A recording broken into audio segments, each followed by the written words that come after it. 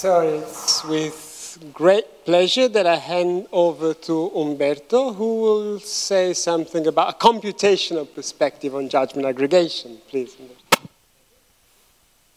Okay, I'm Umberto Grandi from the University of Padova. I have to thank Eichel for two things. One, well, for giving me the opportunity to talk here, and second, for introducing logic and basic notions in logic so that I don't have to hopefully talk a lot about it. So, I will talk about logic, but I will not have the logician perspective that Eichel presented before. I will rather use logic in a different way. I will have what is computational perspective. I will try to, let's say, give a feeling for what I mean is the computational perspective.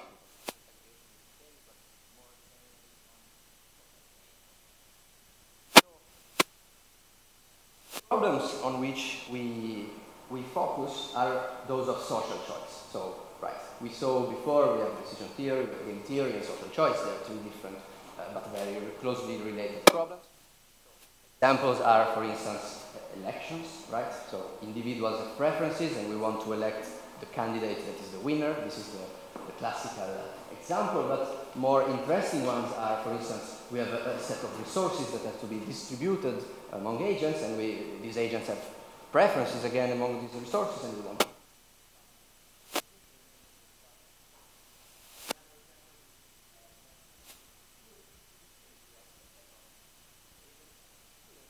preferences over another set of agents, which are schools, which on the other hand have preferences over the students. So it's a reciprocal preference problem.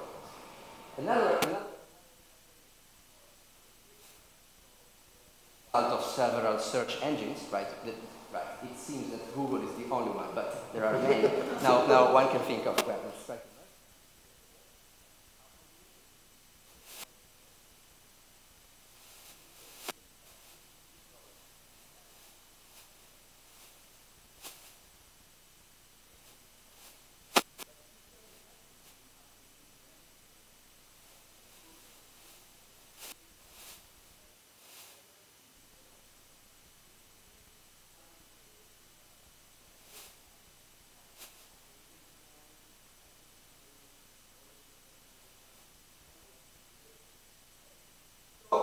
this is the spirit of several research areas, which actually counts as one, but with different names, which is computational social choice, algorithmic decision and game theory, computational economics in general, right? So here is a reference for those of you who are interested. And I will give two classical examples of how a computer scientist would look at these kind of problems and what is actually the added value of thinking computationally. So the first example is an election, right? So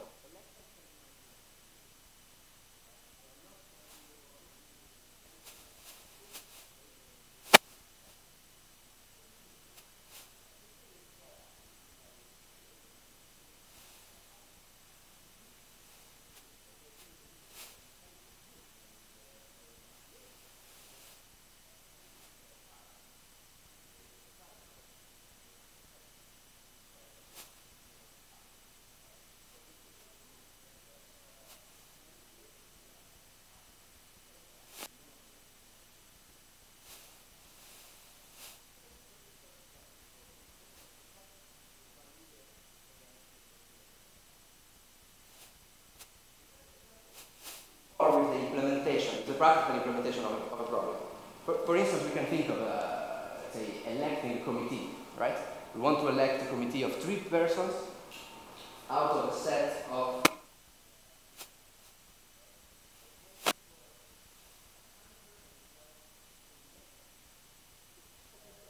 112 combinations, which is too much to rank. I cannot say who is the first, the second, the third, up to, I cannot do it.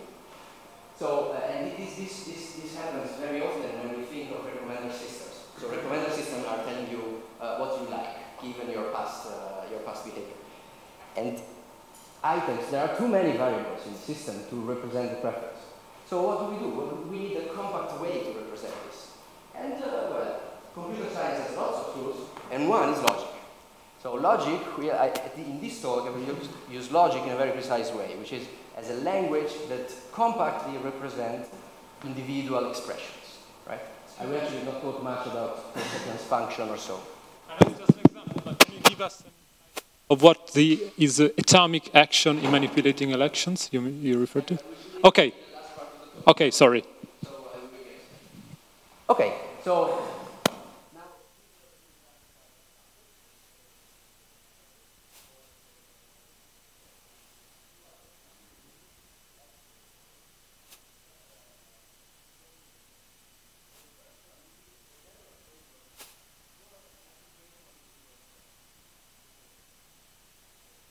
preferences, we have a set of preferences and we want a collective preference. But these can be beliefs, judgments, preferences. I try to develop a framework which is general enough to account for all these examples. And then we will see a characterization result. So this is the judgment aggregation part. And actually, escaping a bit from the title, I want to present in the last 2 slides another way in which computer science can be useful for social choice theory or game theory, which is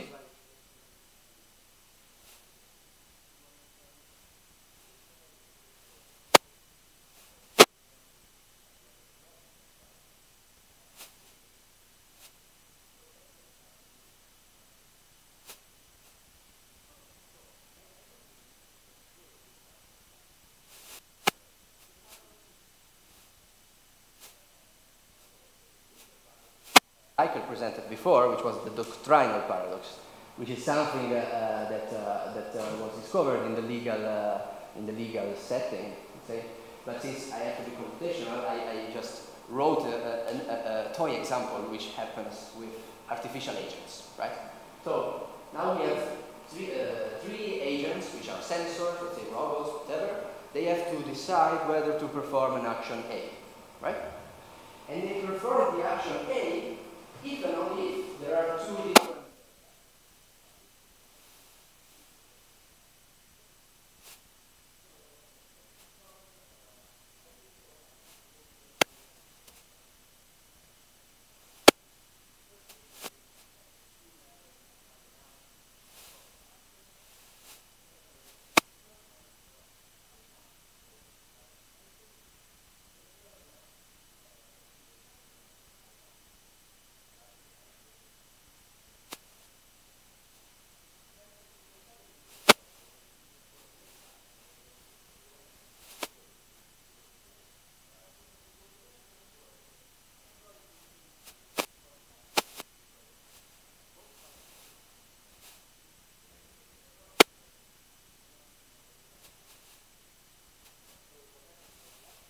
formed, while the two parameters were too high.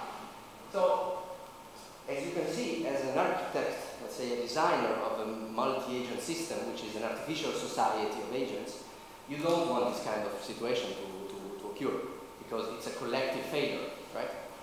So, what will be interesting is to study when similar situations happen and when they don't.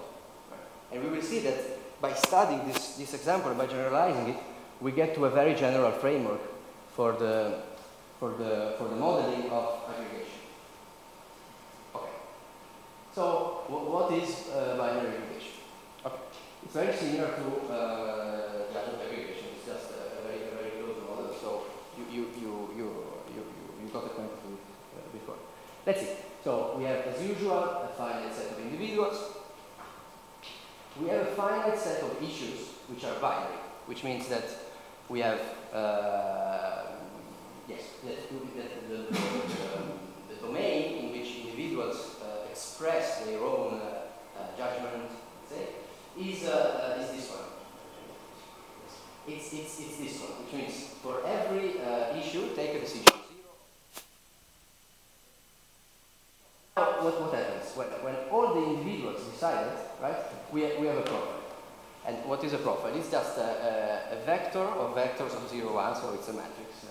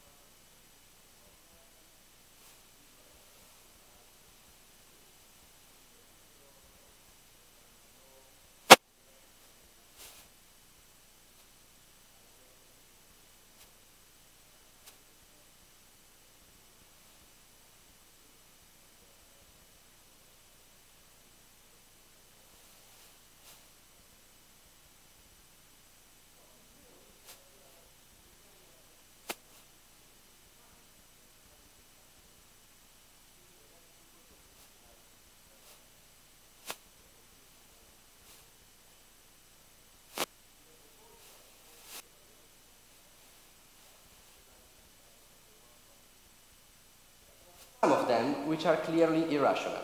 And for every problem, I will have a different set of evaluations that are irrational.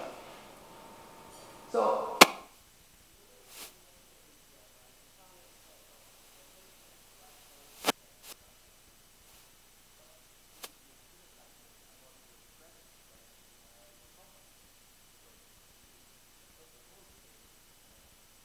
power of number of issues. It's too big. I need a very compact way to represent it. And how do I do it? Well, with propositional logic. Because, as we have seen before, a formula, right, in propositional logic, which can be, let's say, this one, right? This is a formula, right? It's the conjunction of two atoms, imply another atoms. It's a formula. And this is satisfied or falsified by different evaluations on these propositional symbols, right? So actually, every formula separates the set of evaluations, which was this set 0, 2 to the power of I, in two parts. The rational ones, that are the ballots, the vectors, which satisfy my rationality assumption, and the irrational ones, which are those who falsify, So, yes, that's what's written there. I have a set of issues. I will write one propositional symbol for each issue. Accepting Pi means issue I is true. And then I will write an integrity constraint or rationality assumption. Rational from irrational balance. So let's see in the example we have seen before what this formula is. So this is the formula. It says if you accept that the first parameter is high and that the second parameter is high, if you accept both of them, then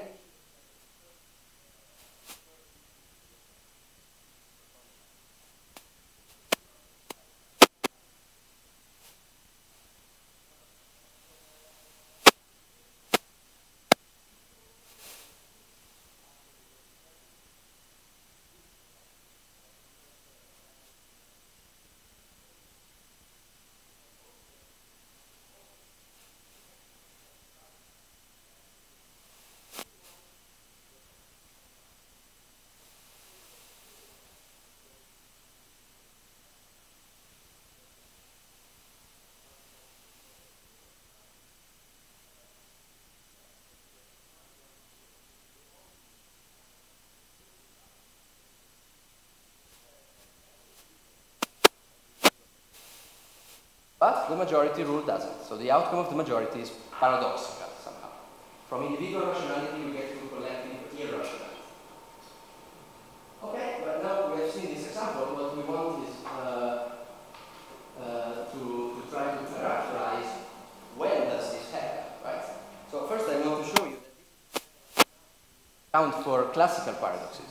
And the most classical paradox is the Condorcet paradox. Condorcet paradox says, well, we have three individuals, three parts of society, let's say, with three different preferences, very different preferences. So different that if we aggregate them using majority, what does it mean? That I prefer to have to use this one. Okay, no problem. So yes, so these preferences are so different that if we aggregate using majority, what does it mean? Well, that we will say that collectively triangle is preferred to square if there is a majority that prefers triangle to square. And there's no magic, but you see, triangle versus circle, 2 against 1. Here we are. Circle against square, 1 and 2 against 1. Square against triangle, 1 and 2 against 1. And now we get a cycle. We get that the collectivity prefers the triangle to itself, which is not what we want, because we want to take a decision, right? This is not the way we can take a decision. Okay? So very easily we can translate this into the old framework I explained before. Well, okay. You see, this will be binary issue. So we will have an issue for every pair, right, saying you prefer the triangle to the circle. Here. You prefer the circle to the square, here, right? So this is very easy to write. The problem is the rationality assumption. So what is the rationality assumption? What is a rational ballot here?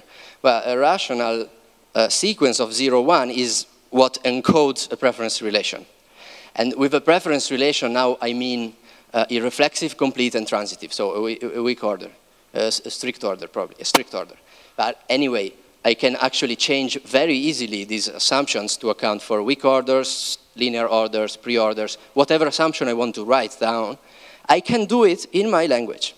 So you see that we have a very compact way to explain what does it mean for an individual to be rational. Here we have, let's have a look at one, transitivity, right? If you accept that A is better than B, and you accept that B is better than C, if you accept both of them, you have to accept that A is better than C. This is transitivity. And you write it for all triples. Okay, so it's time for a theorem. The theorem will say, well, in all these situations, all and only, you will get a paradox. So it's a characterization of paradoxical integrity constraints for the majority rule. So here we are. So the majority rule, which is what I explained before, does not generate a paradox. So here I'm characterizing the safe options with respect to a given propositional formula, if and only if this formula is equivalent to a conjunction of clauses of size less than 2. What does it mean? This means that I can rewrite this formula, because formulas can be written in many ways. This is a syntactic problem, let's say.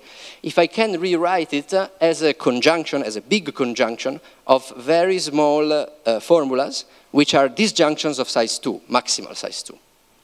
So, for instance, this is a size 1, it's fine. This is a disjunction of size 2, it's okay. So I'm taking the conjunction of all of them. What about this? This is a conjunction, implies an atoms. I will write it, I will do some calculation. It's very easy to see that it's a disjunction of size 3. So we get a paradox that's coherent with this statement, right? So here is the common feature of all paradoxes, of most paradoxes in social choice theory. They all have to do with clauses of size 3. That's the main problem.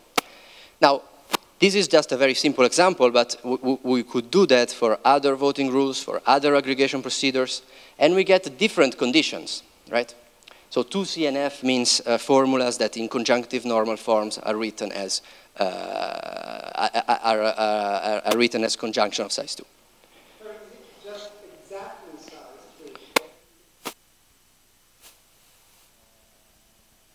3. At least size 3, yeah, certainly, yes.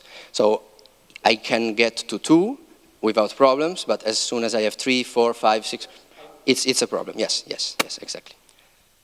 So you can easily imagine that if we have a quota, so the majority rule accept with quota 1/2, right? You accept if more than half of the people accept this issue. If you put a quota that is higher, you get a different number here, not 2, but something that relates to the quota of acceptance, right? So there are precise theorems that say that. Okay, so long we have seen something that doesn't have a lot to do with computation, actually. Yes?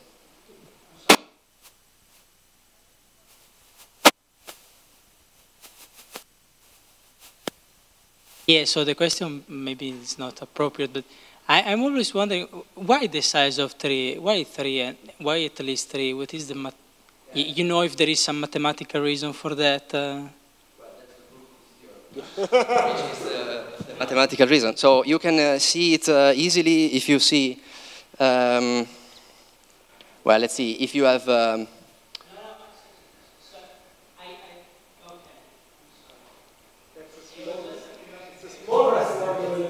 Well, let's see, so the way to be convinced is to see that if you have just 2 propositions of size 2, you cannot get a paradox, right? So if you have size 3, you get a paradox because you build something like this. If you have only formulas of size 2, then you cannot get a paradox for a very simple reason, which is, so take P or Q. So here I have the agents, right? I have P or Q, which is size 2, right? Now, if I want to falsify it, using the majority. It means that I have to write 0 here and 0 here. Okay? Tell me if I'm not clear. No, that would be an easy intuition. I always wonder whether this is connected to the fact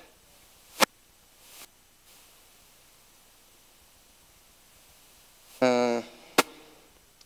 no, not really with commutativity. I don't know. No, I don't know. So just to finish this, the idea is that if you have to write both zeros here, then you need a majority here supporting 0 and a majority here supporting 0, right?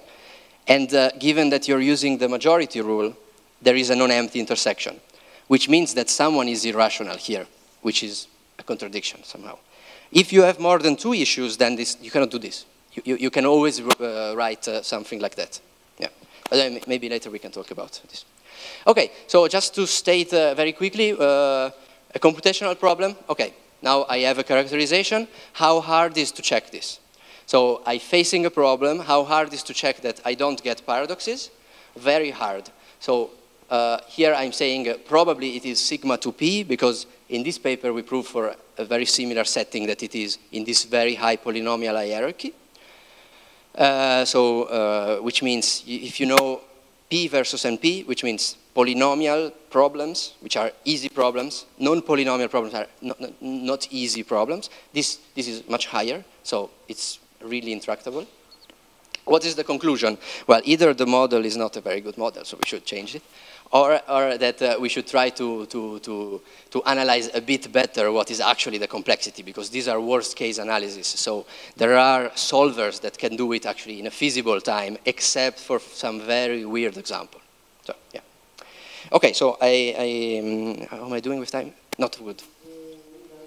Maybe 5 minutes if you want to have questions. Yes, okay. Then I will go very quickly over this another problem. If you said you wanted to know about manipulation, right? Okay, so we are changing setting, but it's not very different. Now, instead of ballots, we have preferences. So we have a linear order for every individual, okay? So something like this table. That's an election. We have 3 voters preferring candidate A to B to C, 2 voters preferring B to C to A, and 2 voters C to B to A, all right? What's the result of plurality? Plurality is first past the post. So 3 voters voted for A, which means A will win. Now there is a game theoretical problem. These 2 voters have an incentive to say that they prefer B to C. Why? Because if they misrepresent their vote, then B will win, and they prefer B to A. So they have an incentive to misrepresent their vote. And this is called manipulation, okay? So in this setting, what we are doing, and I will just say it in a minute, but sorry about being so quick. What we say is that it is not really bad that people manipulate. And actually they do it most of the time. If you take political polls, exit polls, or not exit polls, but the one that are done previously. So before the election, you see the poll, and then you think, okay, my party will never win. I will just vote for another one. Voto utile in Italian, right? We do it all the time. So what are we doing? We are iteratively manipulating until we get to a stable state, maybe, or who knows? We are not in the mind of these people, right? Manipulating.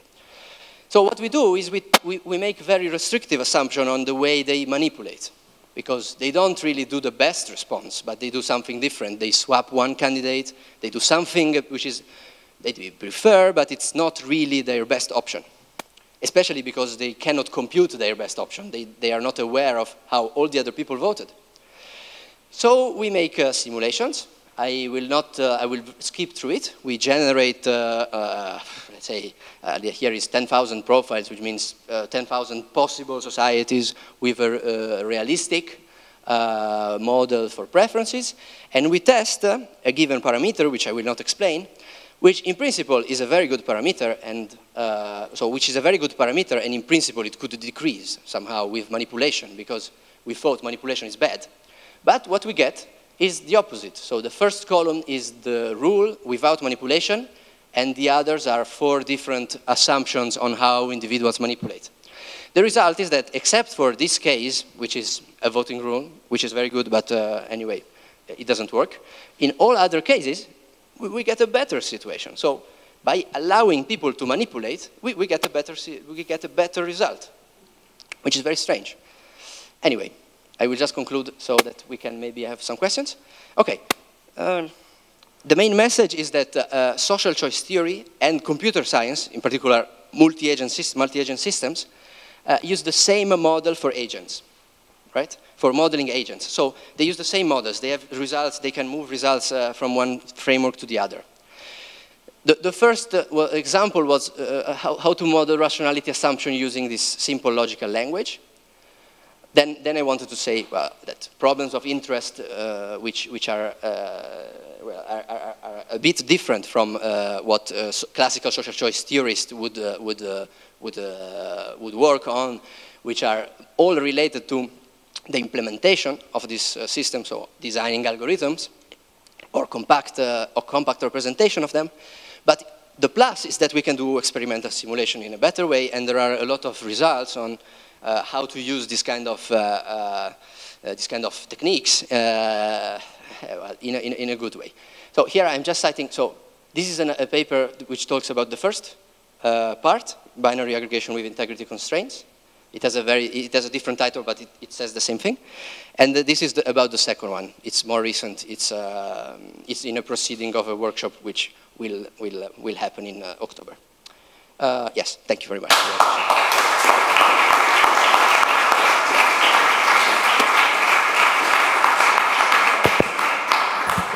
Thanks very much. We have time for questions. Yeah. Hi, really brief question. I wanted to know if you asked yourself some potential answer to this odd result that you showed us at the end. The fact that by allowing manipulation, you had better results somehow. And if I was thinking, I came up to my mind that maybe this manipulation, somehow they compensate each other, in particular in some environments, and they even cover some inefficiencies, and so that's why, but I don't know.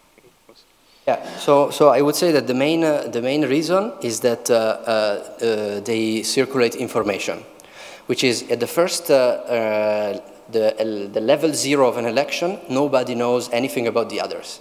So they will vote in a certain way. Then they will see who is winning. So they will see, there is a majority, let's say, that thinks this way.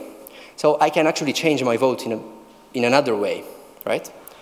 And then so on and so on. I get more information about how the initial preferences look like, right? And then this, in a way, this makes actually a better result, right? Okay, I don't want to go too much into details, but because we are actually looking at one single parameter, right? We also checked a second parameter, which also increases, which is very strange.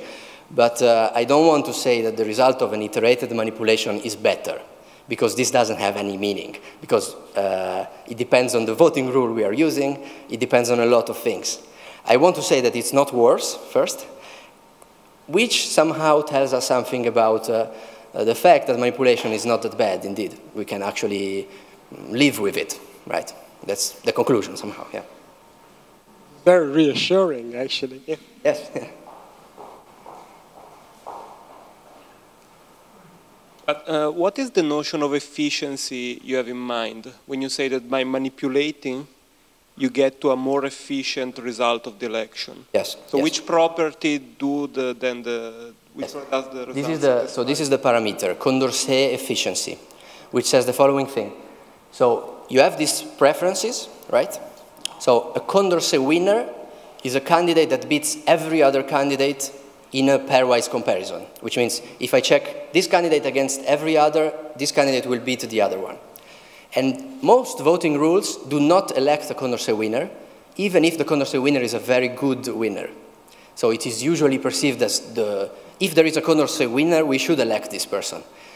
There is not always a Condorcet winner. No. So, yeah. When there is no Condorcet winner, we don't know anything. So that's why we tested also another parameter. This one tests whether, if we have a Condorcet winner, how many times we elect one. And we saw that it will increase, yes. So that's the notion. just Are there alternative criteria for a social choice rather than the majority criteria? Yeah, certainly, yes. So I will talk about, let's say, take Borda. Borda is giving scores to candidates. So you have preferences, right? And you give 5 points to the first one, 4 to the second, until, if we have 5 candidates, to get to 0 for the last one, right? So every candidate gets points from one person, from each person voting, and then you elect the one with the highest score. That's one possibility. Another interesting possibility, which is not here, is try to minimize the notion of distance. So you take a distance, and you take the result of the election is the candidate which minimizes the distance to each individual in the society. These are the most interesting rules, but also the more difficult to compute, so they're not used, right? So if you're thinking about societies, they all use plurality, except for the Australians, which strangely adopted this very interesting rule, which I don't have time. One second. It works like this. You take these preferences, right? Then you see how many times a candidate is ranked first. The one with the least first preferences is eliminated. And then you move up all the preferences, and you do the same. You see how many on the first are ranked, how many people rank me on the first place. The one with the least gets eliminated until you get with you end up with 2, and then you see then there is a majority issue, and then you elect the one which is preferred by the most. You always assume that the number of voters are finite. Yes, sure. Okay. Okay, no, but you can assume that they are infinite, but most results in social choice theory don't work with infinite number of voters. They work with infinite number of candidates. Strangely. Let's thank Umberto again.